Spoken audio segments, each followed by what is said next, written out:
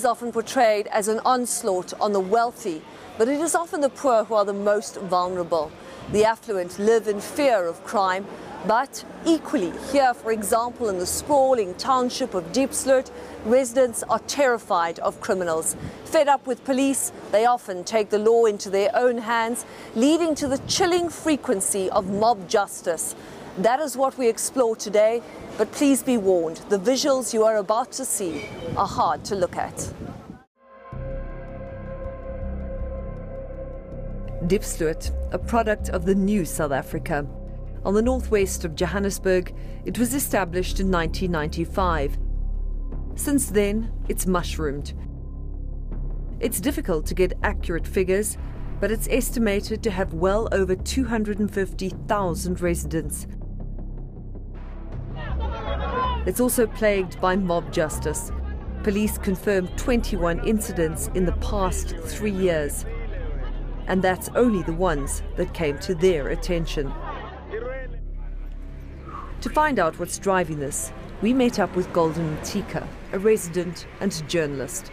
He says crime here is bad. I would regard this as one of the most dangerous places around Johannesburg. It came to a point whereby everyone is becoming scared.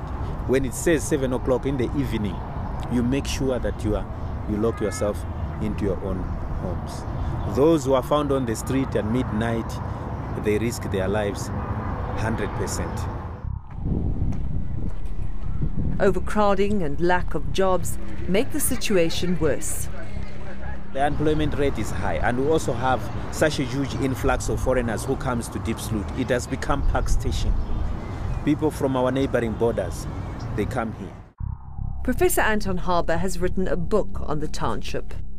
People from around the country, from neighboring countries, have poured into Diepsloot as a place on the edge of Johannesburg where they can get, I suppose, a foothold in the city to look for jobs and opportunities.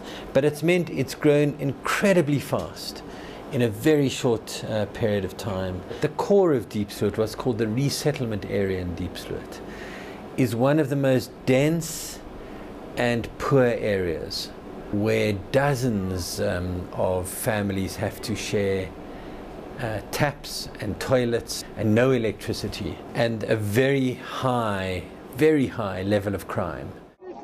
And mob justice is rampant.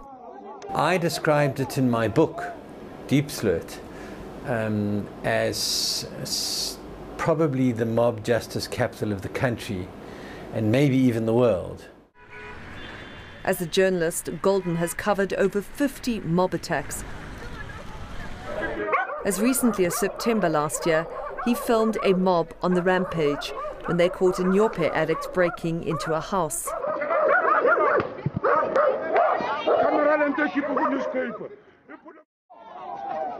In October, locals hunted down an alleged thief.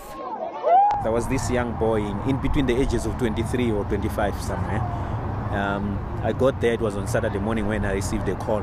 I rushed to the scene and I found him lying down on the ground. He was beaten up by the community after he tried to steal a radio from someone's car. Yeah, there were 3 of them.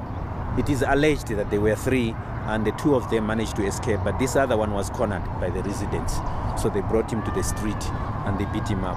They tied his legs with wires, yeah.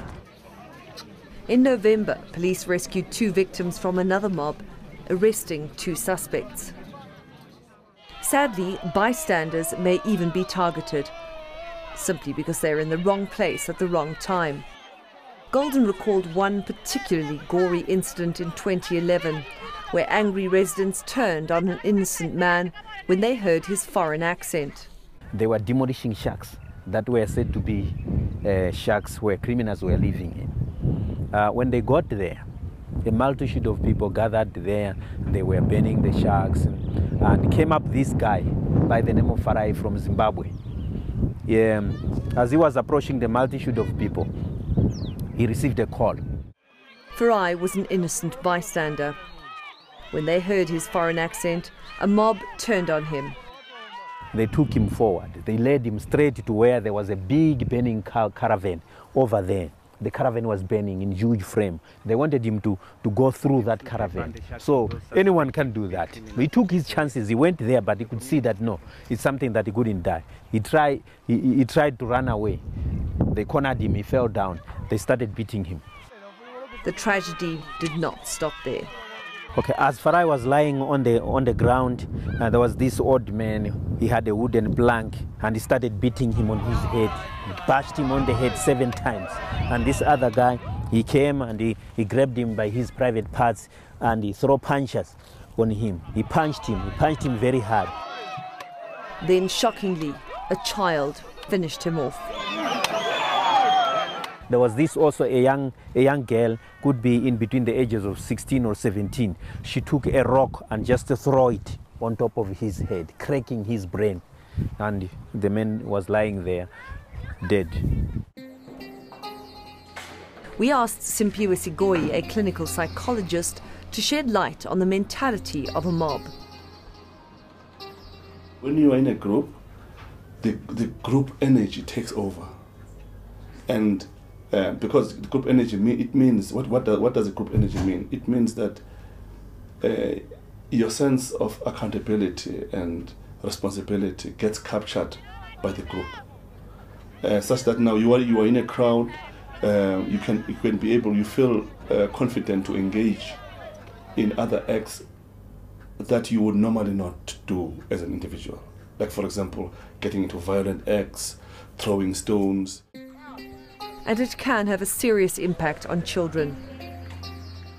If it happens all the time, or most of the time, then the children learn this violent behavior, and it can form part of their lives. They can feel like this is how you react to situations, this is how you solve problems, by engaging into groups and performing acts that may be violent or undesirable in nature. In 2012, 2 suspects were finally put behind bars for Farai's murder. Shockingly, one of them was a minor at the time of the attack. Coming up, what happens when mobs turn on the innocent?